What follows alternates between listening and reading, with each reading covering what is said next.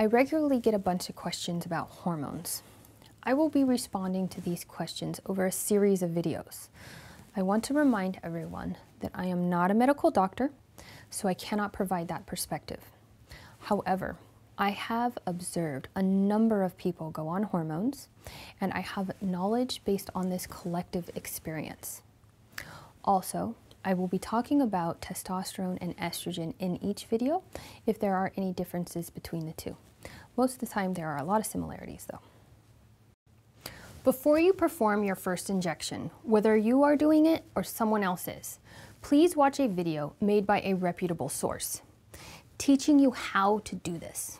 This means it should be an instructional video explained by a nurse or doctor.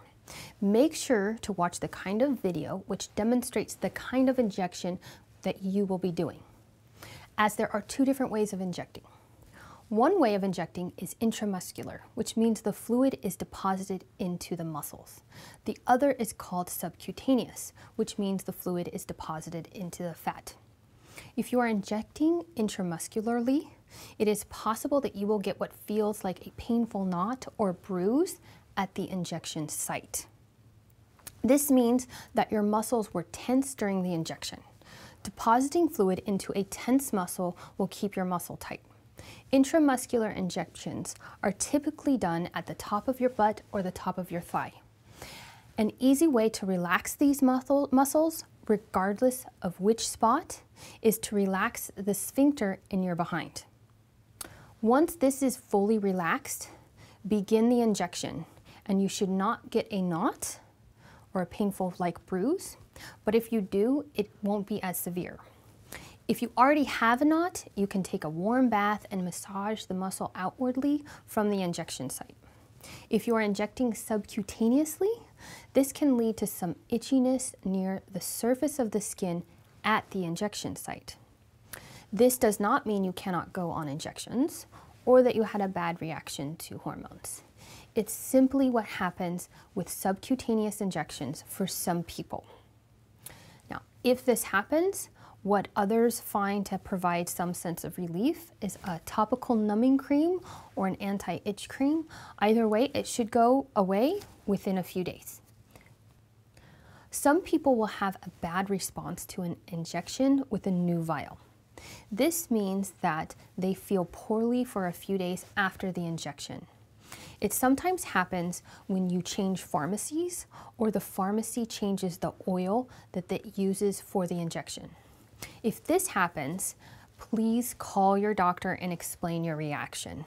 Before you assume that you can't be on injections, check on the oil that you have in your vial and try a different oil. You might need to propose this to your endocrinologist. It is possible that you need to get a new vial with a different kind of oil. Changing oils may require changing pharmacies. Pharmacies will have a number of different kinds of oils that are in the hormones, such as sunflower oil, sesame oil, peanut oil, cottonseed oil, all kinds. Find out what kind of oil is in your current vial so that you make sure you don't turn around and buy the exact same kind of oil.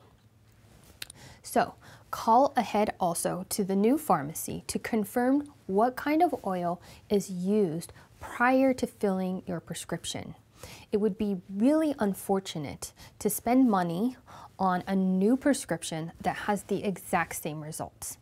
Now, some people choose to actually just tolerate the couple days of feeling poorly and just know how that's going to be because for them, it's not that big a deal. But others, they don't tolerate it much. Just to let you know, if you are feeling poorly, it doesn't necessarily mean you shouldn't go on hormones. At the same time, be sure to speak to your doctor about what's going on, just to be sure that something else isn't taking place. Vials of hormones come in two different concentrations typically. For example, 100 milligrams of testosterone per milliliter or 200 milligrams of testosterone per milliliter. The same applies to estrogen. This means that the vial with 200 milligrams per milliliter has twice as much hormones contained in it as the vial with 100 milligrams per milliliter. Before you question the amount of hormones that someone else is injecting compared to what you are injecting, make sure you know what concentration they have. Also keep in mind there might be other factors at play as to why they have a different amount they are injecting. It's best not to compare yourself to others, rather just follow what your lab work says.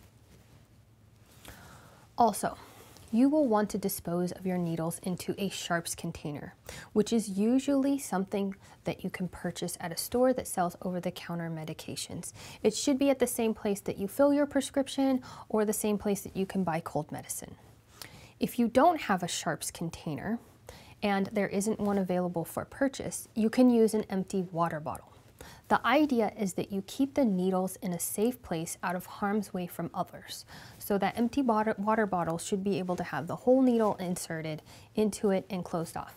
Disposal of these is very important. So it is essential that you put it in something as opposed to just leave it out and just let it go away in the trash. That's also it's not very hygienic. If you found this video helpful, then please remember to like, share, subscribe, and if you can afford to do so, make a donation to my student loans, which exceed $100,000. Thank you.